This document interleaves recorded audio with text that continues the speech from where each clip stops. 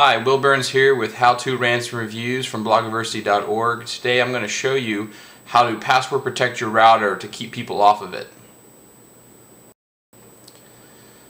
So I just moved into an apartment recently and I didn't have internet when I got here, so I was borrowing my neighbor's internet for a little while because he didn't have a key. I went onto his router and I looked at all the computers that were connected to his router. He had over 9 computers on his router.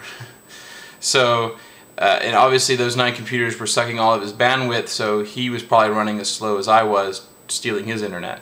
So I'm going to show you how to put a key on your router so that you don't have to worry about that.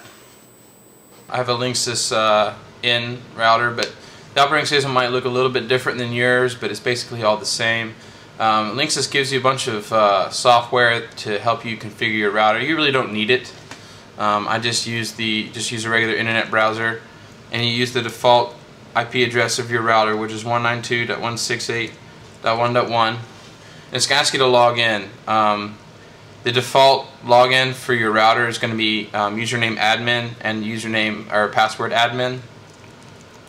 Let's see.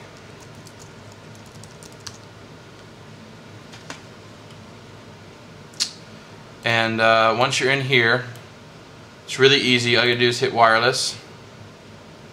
And then here's all your wireless setups here. So we have it on mixed, which means it'll do wireless B and G, which is good if you have older and newer computers that do wireless. You can name your network. Mine's named Milkshake. Let's see. This broadcast is what actually shows the name of the network when you go to search for it using your wireless utility. So you can turn that on and off if you don't want your network to even appear on there. So you go to security, and you can choose any one of these. I would suggest you choose WPA Personal.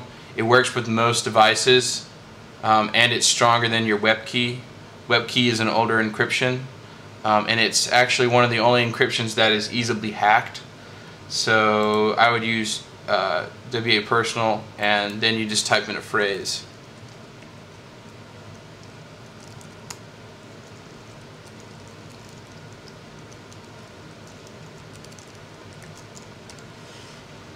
And then you say save settings.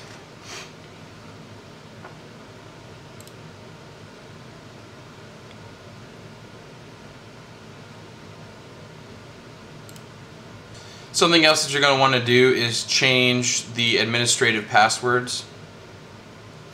What you can do is you can come in here and change your router passwords to something that's not the defaults. That way, even if someone got on your router, they'd have to break that before they could actually get into your router and change things.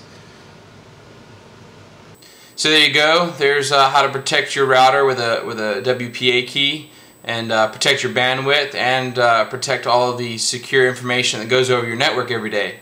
So yeah, there you go. Stay protected.